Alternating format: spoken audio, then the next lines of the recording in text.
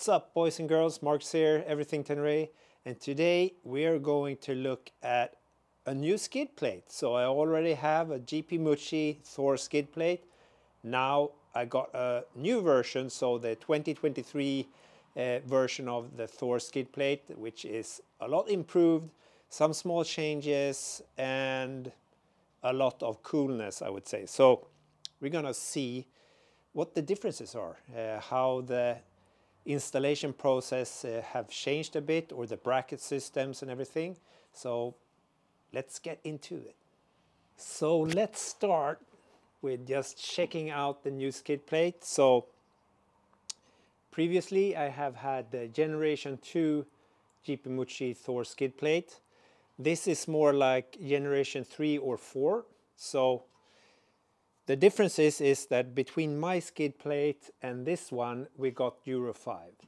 And so there was a Euro 5 specific generation 2 skid plate made, and also what GPMucci called an air version, which had this really nice, a lot of venting areas in the front to allow more air to flow in through the motor or around the motor.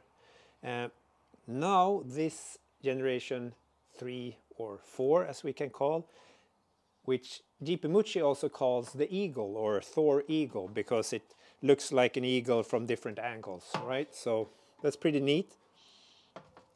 The difference now is that Euro 4 and Euro 5 have the same skid plate. So this one, or the new skid plate from 2023, will fit both Euro 4 and Euro 5 bikes. So this is specific as well for the Tenere 700. So not the world grade, only the T7, regular T7. So don't be confused if you have seen the older skid plates that they had, the Euro 4 and Euro 5 version. Now it's only one version, and it will fit both Euro 4 and 5. So when looking at the construction and everything on this one, we will have a better, closer look at it. So this is the plain version, so it's like bare aluminium. And Paolo uses his new welding machine when assembling these, so the welds are a bit better, and it should be more sturdy than the old one. That's what I've been told anyway. So we will see about that. You know me, guys, I'm testing stuff to destruction. So I will show you a comparison with the old skid plate and this one as well, and you pretty much will see how much I tortured the old one.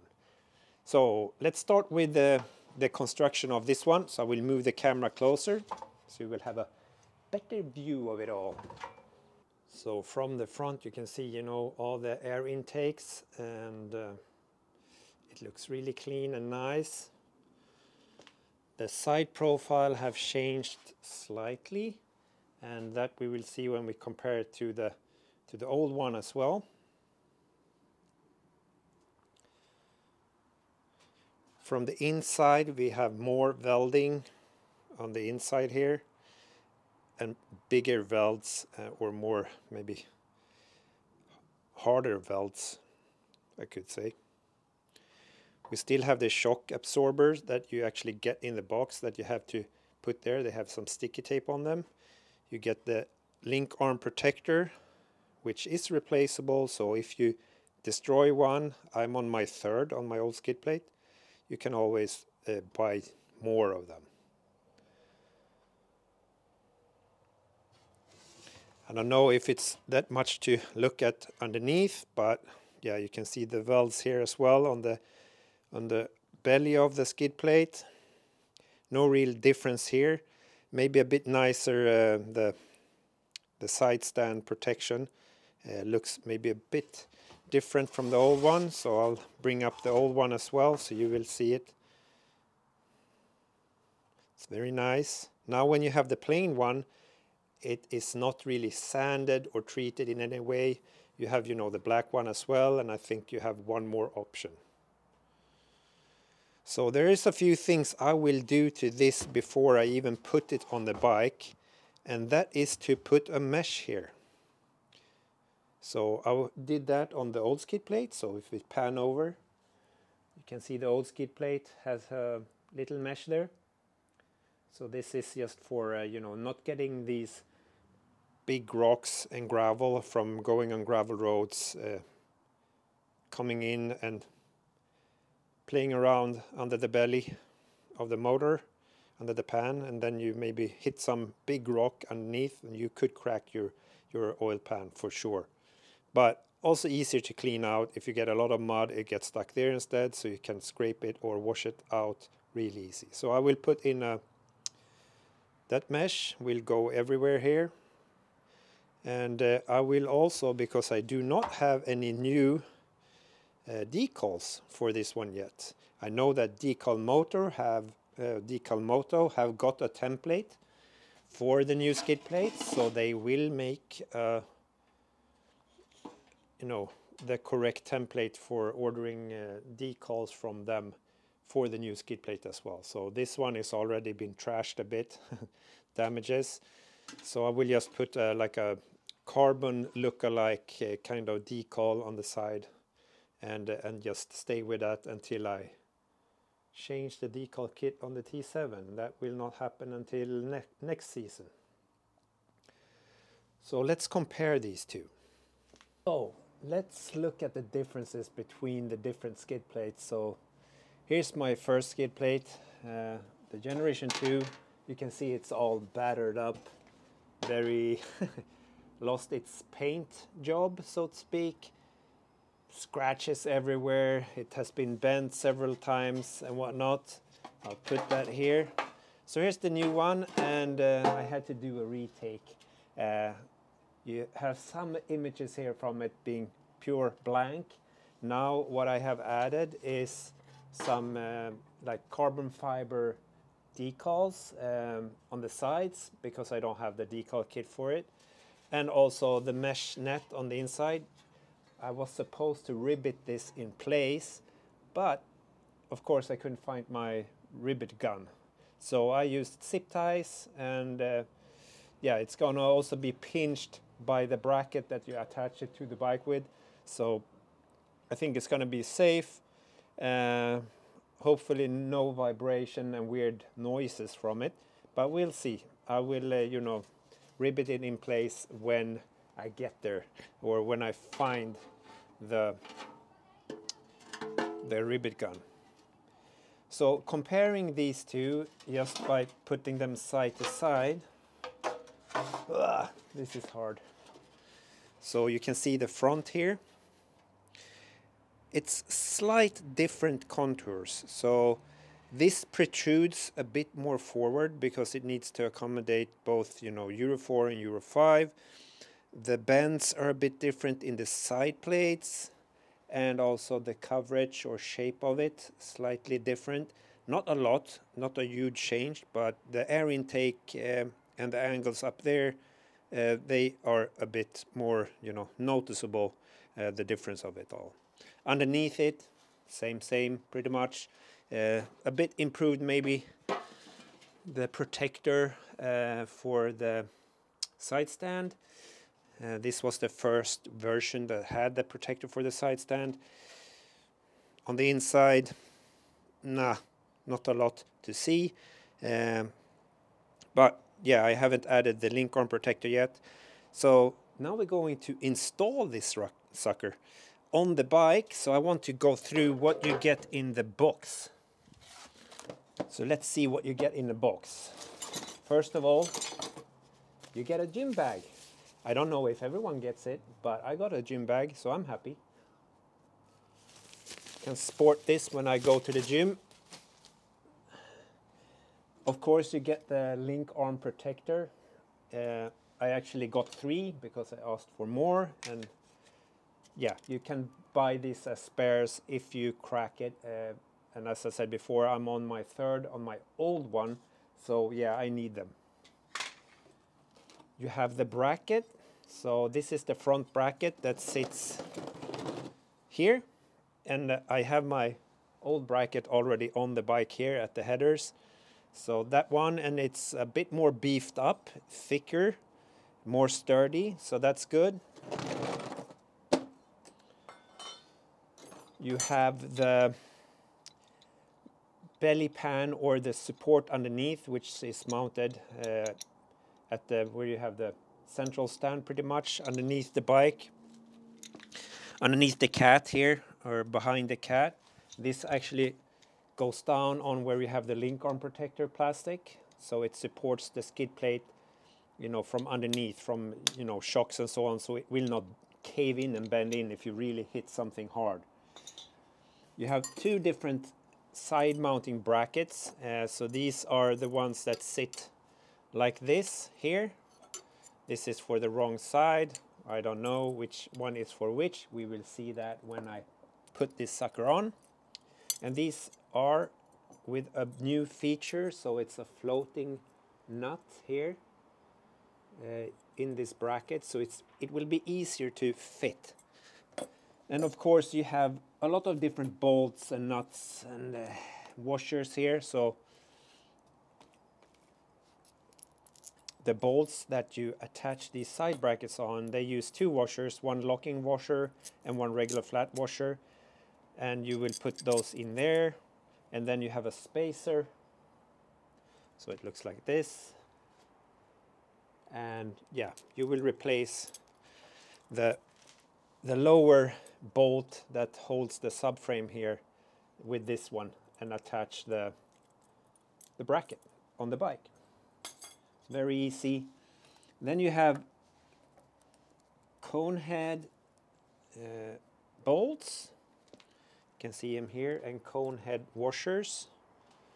And so you have this washer, so this will protect the head from, you know, bashing and whatnot.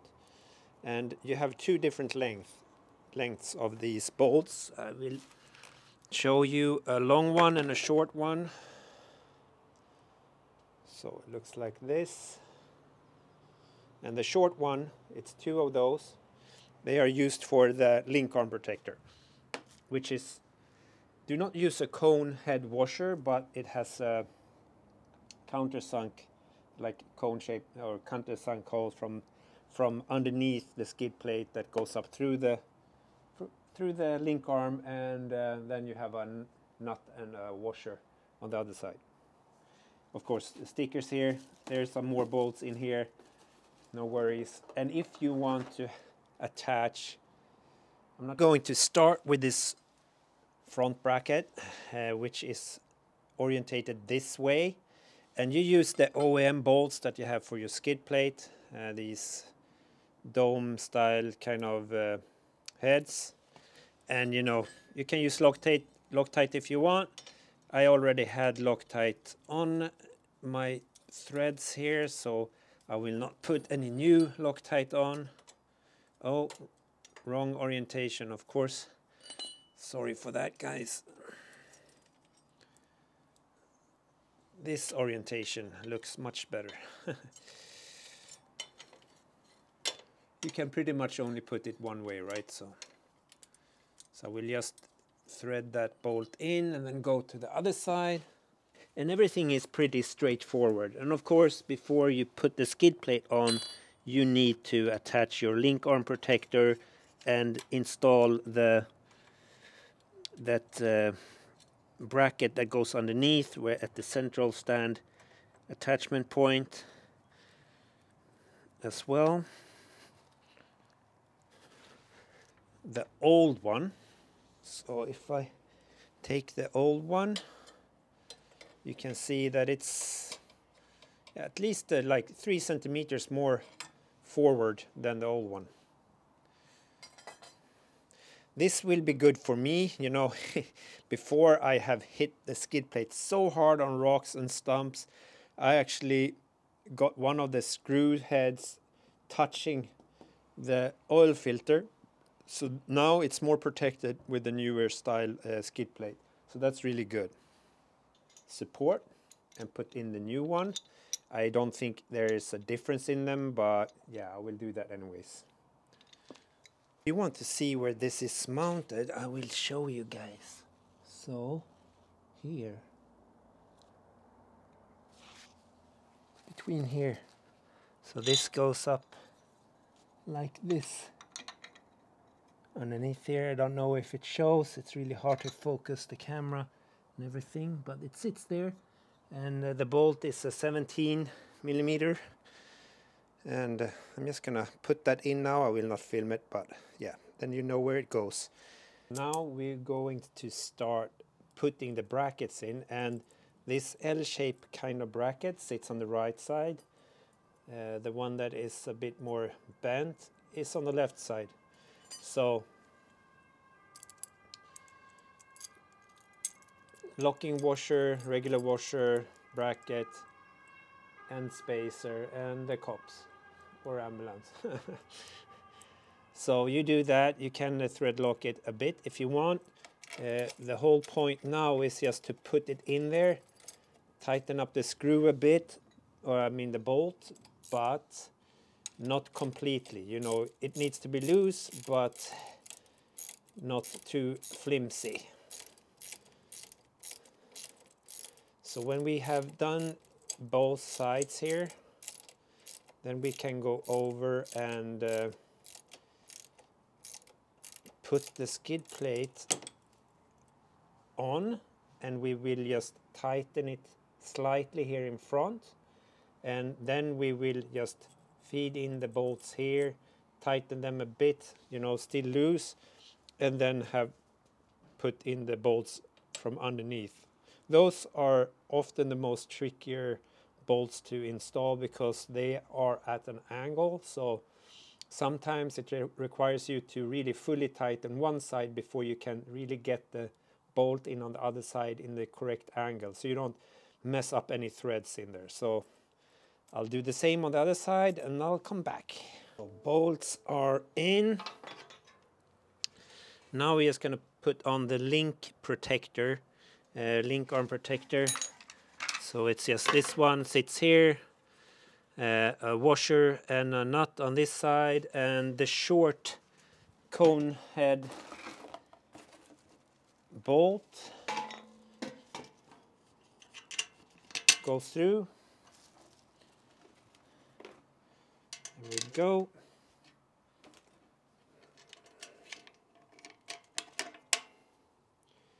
And when this is sorted, we can put it onto the bike. So it's very simple installation. It's not rocket science. And you cannot get the mounting brackets for the right and left side installed in the incorrect, you know, position or on the wrong side, because the left one is hid more underneath the fairing, so it's hard to get to. Just so you know.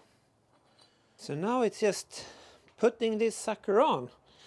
So I'll prepare a few bolts and cone washers. So I'll start just putting it in here in the front.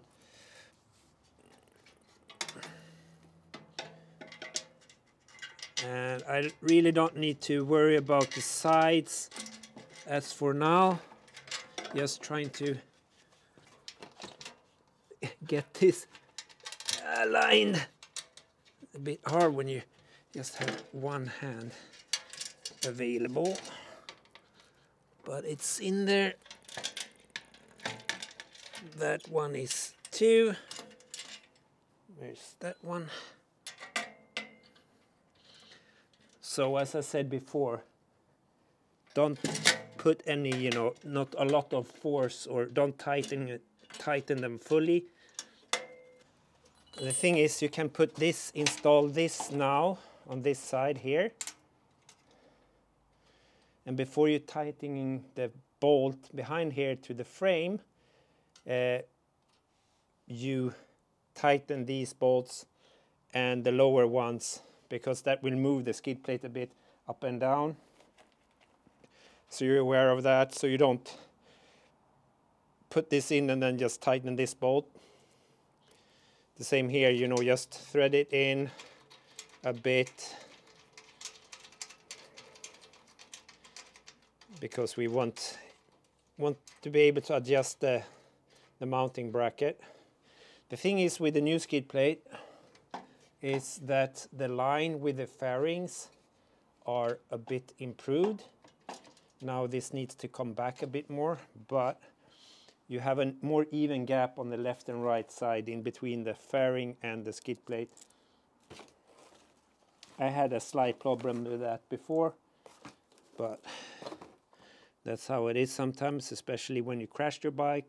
I laid it down on this side really hard and actually bent the bracket that goes out to the fairing bolt here. So everything was pushed in a bit. So I tried to bend it out a bit. It's still not perfect. So this is pushed in slightly from, if you would check any other bike, it would be more out like this. But yeah, that's how it is. The bike is made for use. So that's what I do. I will finish up the other bolts and then I'll show you how it looks. So there we go, guys. GPMucci 2023 model Thor skid plate.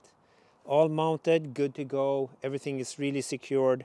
You know, my bike has been dropped so many times. This is out of alignment and everything. But yeah, much more room here in the front, which is good. And I really love the design, the flowing, everything. It really makes the covers and everything flow together. You get a little bit closer look as well. So let's check it out. So there we go. Get a closer look here on the skid plate. The right side mounting bracket got a bit outside, but that is due to that I squished the mesh net that I highly recommend that you installed between the front brackets. So that makes you know, the skid plate be a bit more forward than it should be. So I couldn't get it to fit really, but that's my fault. So I hope you enjoyed this little video looking at the new GPMucci skid plate, the features, the build quality and everything. It's an awesome product. You know, I used the previous version one, so I know that it will take a beating, and I pretty much tested it to destruction, and it's bomb proof. Even if I hit really big rocks, you know, everything with it, and tipped over so many times, it saved my side fairings multiple times. So it's pricey, I know that. I know Paolo, he's a great dude, and you know, if you have any issues, he will support you fully. And you know, reach out to them if you have any questions, or ask down below.